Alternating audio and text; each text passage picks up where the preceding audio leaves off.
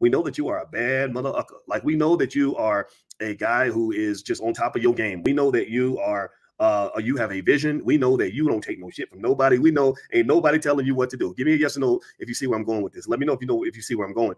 And so now what I want to see is, what are we actually building to implement the visions that you have for the Black community, right? If we're talking about being B1 Black first, if we're really talking about building something in this community, what are we actually building that goes beyond all the hooting and the hollering that occurs when we thump in our chest and talk about how rich we are?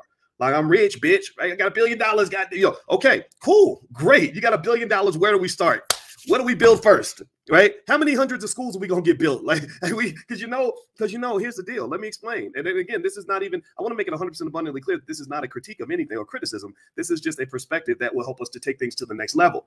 Right? So we know. Okay. So Kanye is a billionaire. Type the word billionaire in the chat. If you believe Kanye is a billionaire and you're proud of him, type the word billionaire in the chat. He's a Black billionaire. Good for you.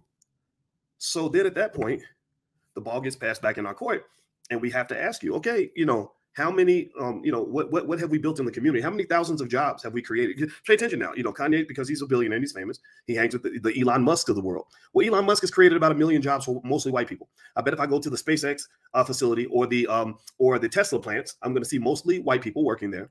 Maybe there are a few Black people sprinkled in here and there, but they even had a discrimination lawsuit filed against them. But he's created probably about 1 million jobs, right? Jeff Bezos has created probably about 1.2 million jobs. So when Black people, our rappers and that we love and things like that, come out to the community and say, look at me, look at how rich I am. I'm rich, bitch. My question is, how many thousands of jobs have you created for Black people?